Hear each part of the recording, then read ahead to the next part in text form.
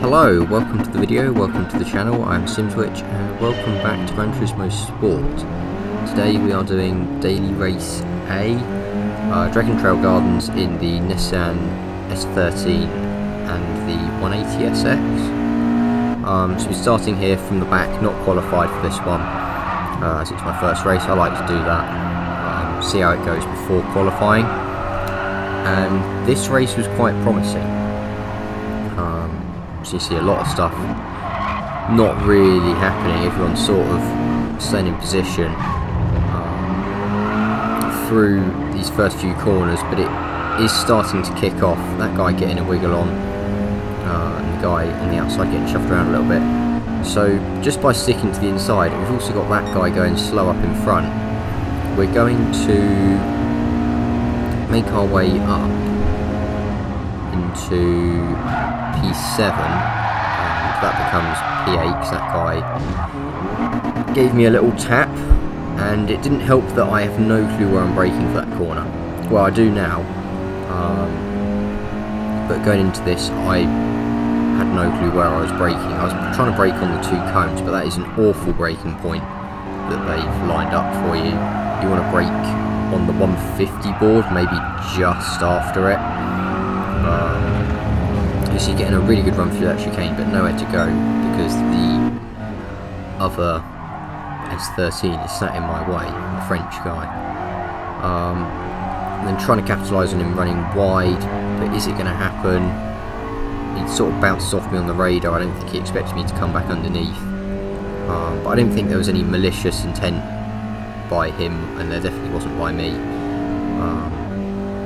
I just thought he was going to run wide, and it didn't really do anything to upset either of us. So now we're looking up the inside. That's probably a really stupid thing to do. That guy actually started on pole, and he was on pole in the next race. So he must have had quite a bad start like I did. So I was trying to follow him, but I couldn't really get into his slipstream there. So here we're braking. We're looking around the outside of that guy, trying not to do what the pole sitter did, and I did have to brake, so I could not get around the outside. And now we're under attack up the inside here from that guy, ghosting through him, and I get a really poor run through there. So all that hard work I had done was undone, as those two have an altercation there, and one of them actually ghosting back through. Now the French guy's back in front. So we've seen a lot of different members of the grid for this one. And here you can see I'm braking in an awful place again. Although it seems to work out there, and I don't know why. Because when I was doing that at other points, it really ran far too deep, and I wasn't locking up either. So I don't know. This corner, I quite like this fast flowing section. I seem to be quite strong at it, unlike everyone else.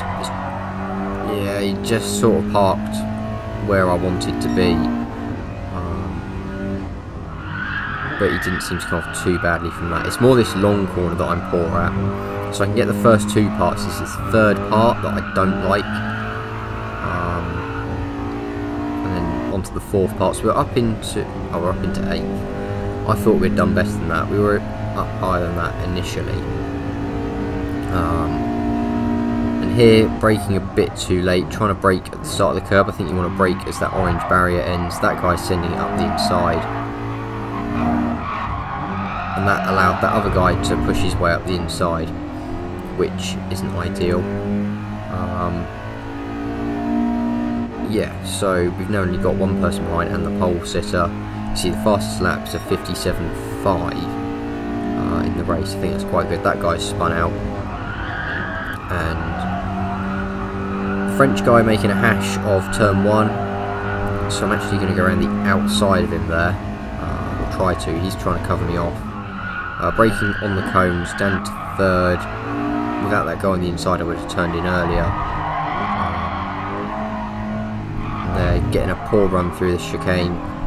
And we're going to follow the South African, who took quite a dive bomb at turn whatever number this one is up here. 6, turn 6 I think. And yeah, I basically brake too late, which is why I got confused about that braking point, because I felt that I braked exactly where I did on the previous lap, and I just didn't have the time to recover. Got a penalty for taking a bit too much of the track limits.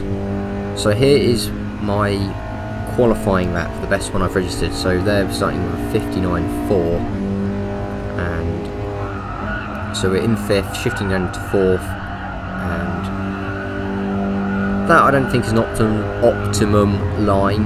I think you want to be much tighter to the apex, and you can take a few tenths off. So here, dipping a wheel just inside that curb. There, I didn't actually go over that sausage curb. You can sort of straddle that, and you don't really want to bump off of the final one in that chicane.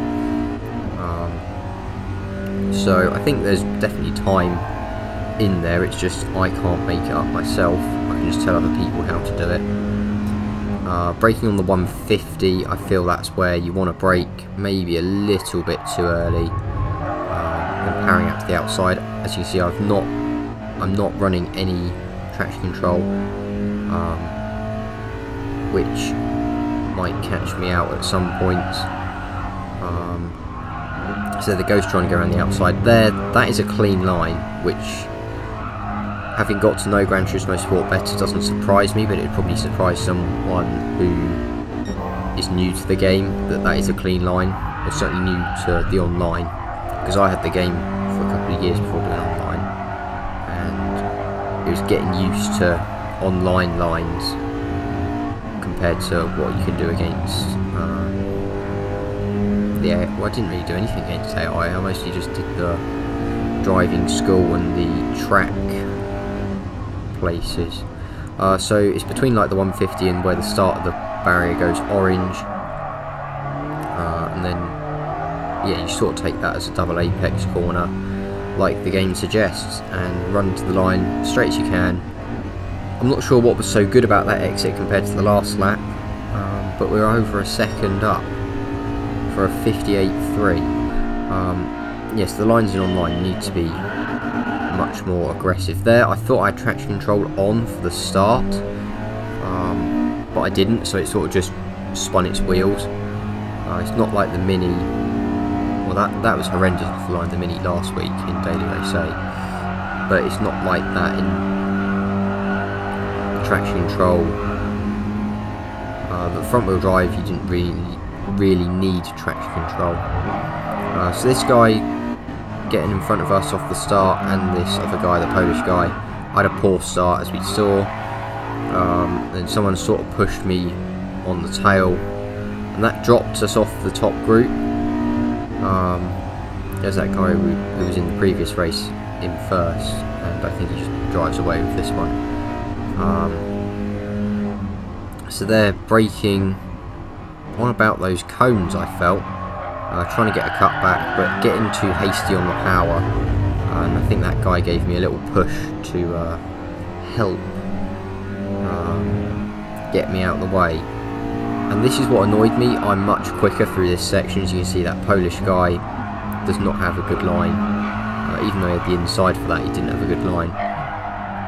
Sort of having to compromise our exit here, and there I was quite cautious on the power on that curb, otherwise I think I could have got a better drive. And now we're on to the final lap, so I managed to catch back up. I did fall quite way down the order from missing my braking point basically at this corner we're coming up to, but then I made up the positions. I didn't think it was worth showing any of that, because most of the positions people were off track, or yeah. So we're going nearly 3 wide into this one. I brake where I think I should brake, and they don't brake that much. So yeah, that was annoying. I thought I'd managed to make him ghost out and I could drive through him. I should have dipped out there. Yeah.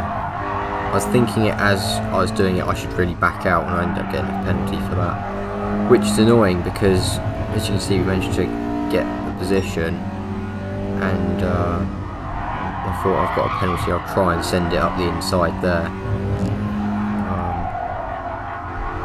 And he couldn't really do anything because my car was there, and he tried to sort of spin me out.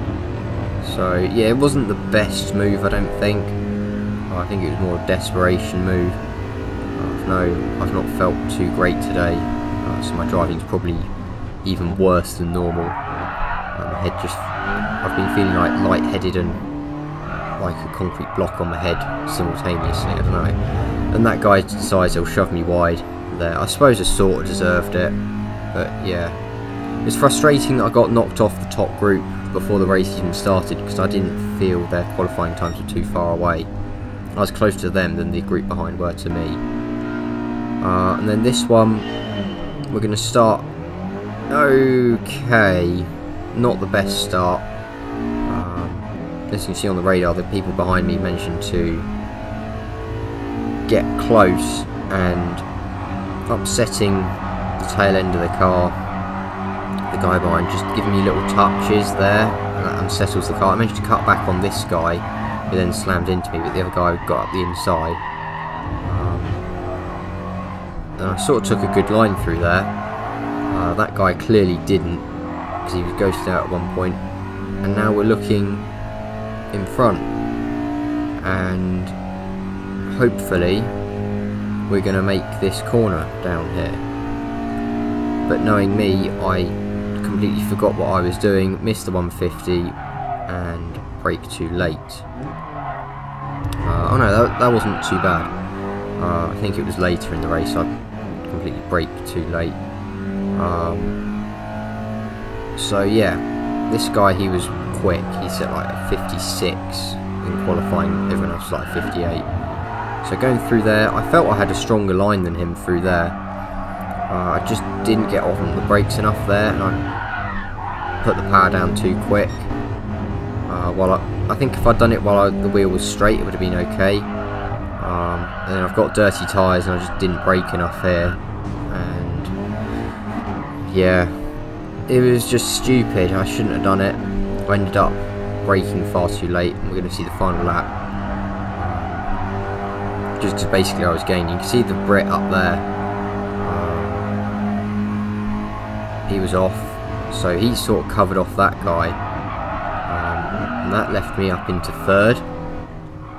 And yeah, I don't get the best run through here. I don't really know how that guy got on my inside, but